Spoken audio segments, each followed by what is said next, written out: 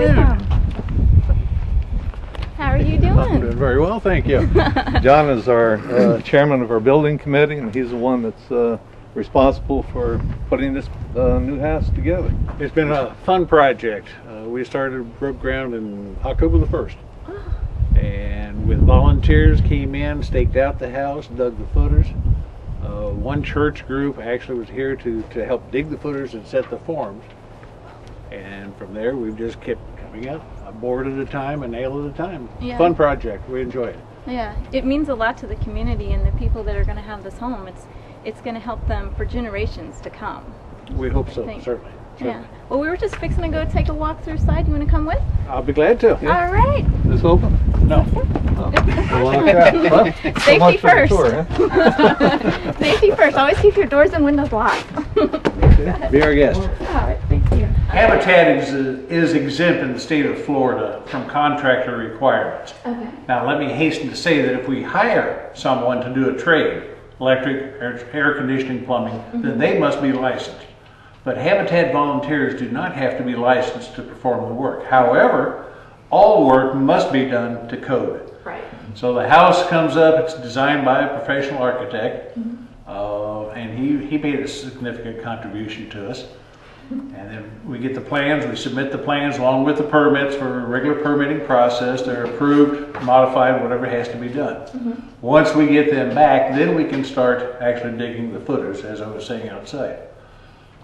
Here we have, a 3-bedroom, 2-bathroom house, 1,170 square feet, ground up construction, and it's all stick construction. Okay. Regular 1/2-inch wall board, 2x4 framing, R13 in the side walls, R30 in the attic. It's going to be a nice, tight house, double insulated windows, the whole works. Very good. Yeah, super little house for a starter home. I'd love to have it. I know, this is beautiful. This is excellent. It takes 3 things to be successful, for Habitat to be successful. Carl told you about what it takes to become an applicant for the house, but it takes 3 things for the whole organization to be successful. It takes applicants for the house, it takes volunteers to build the house, and it takes money. Money comes from 3 sources. Donations, donations, and donations. So that's it. I got you. That is the only place. We have no federal, state funding, no international funding. One of our most successful fundraising efforts is through the state program called the Community Contribution Tax Credit Program. We call it CCTCP for short. We'll roll that across the screen, but you know I can't say it. CCTCP. We've been practicing quite a while. But it's a great state program. The state of Florida encourages local businesses to get involved in eliminating substandard housing within their own community.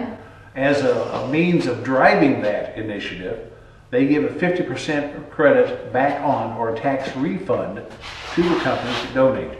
The tax credit program, if a company were to contribute $5,000, now that sounds like a chunk, and it is. The beauty is, though, that $5,000 to Habitat really does a lot. It'll put on the roof and the flooring. It'll put on the siding and the countertops. It'll buy the cabinets and the plumbing fixtures. So, $5,000 on a house goes a long way. For the company, we submit the paperwork for them, Carl does, and along about October, they will actually get a $2,500 check back from the state. From the sales tax that they have paid into the state. Plus then at the end of the year when they start their taxes, they get other deductions for the deductibility of all that stuff. Net bottom line to the contributor is about $1,400 out of pocket for a $5,000 donation to us.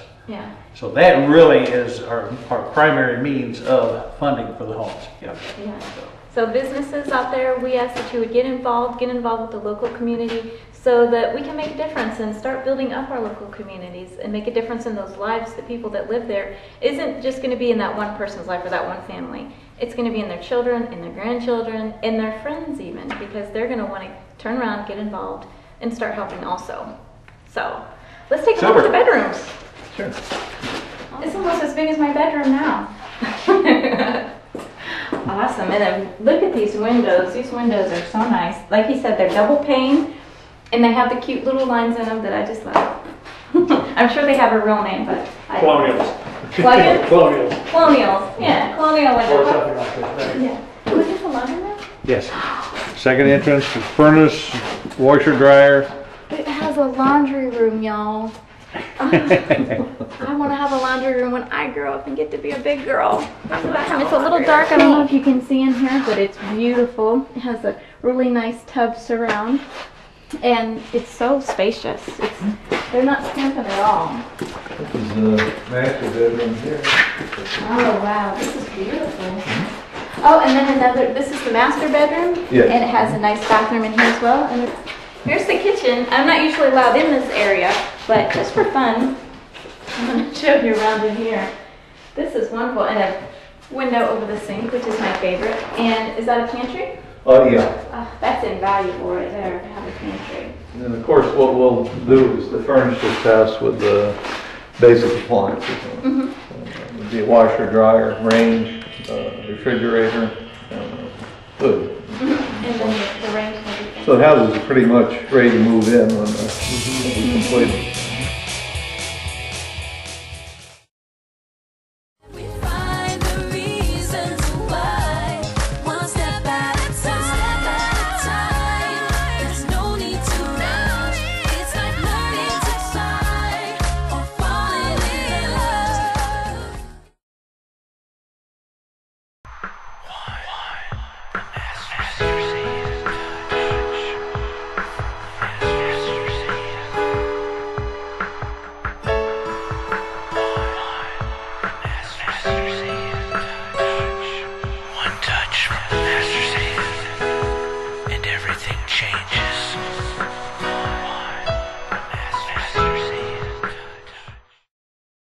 Come to Angler's Family Resort, where the fishing is always great.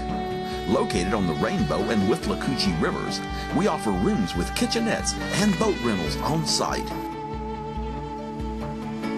For family fun or a weekend getaway, stop by for all your fishing supplies. That's Angler's Family Resort. For more information or reservations, call 352-489-2397.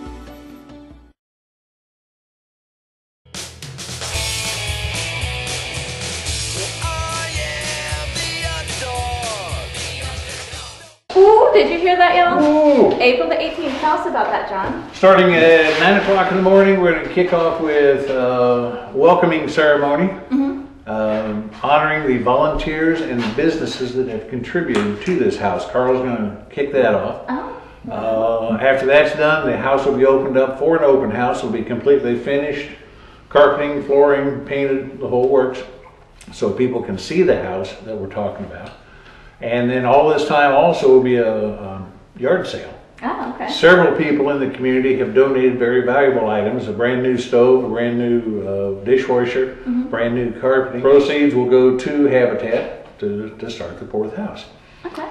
All this time, free hot dogs. Oh. It's Hammers and Hot Dogs Day. That's my So favorite. there'll be hot dogs and drinks. Come on out and join us. It's going to be a fun time. All right, and it's April the 18th, and that's right after tax season, so y'all bring your tax refund checks and help out a good cause. And you know what else I want to say to the teens and young people that are watching? Habitat for Humanity is a great way to get involved with the community as well. You know, you get to have great mentors, you learn job skills. So please, don't think that there's an age limit. You're never too young or too old to get involved. There's something you can do, and these fine gentlemen will help you. So look at the website that's on the screen and the number to get involved. Also, don't forget to go to teen2teen.tv. You can find out more information there. And come be our friend on MySpace, myspace.com/teen2teentv. It's all about making a difference, and it doesn't take a whole lot, just a little bit. If we all just pitch in, what a difference we can all make. Well, gentlemen, thank you so much. Thank you. Enjoyed it. Thank you Thank so you. much. Good. Let me see what I can do to get dirty. Okay. All right. Good. Let me see. Let's double down here.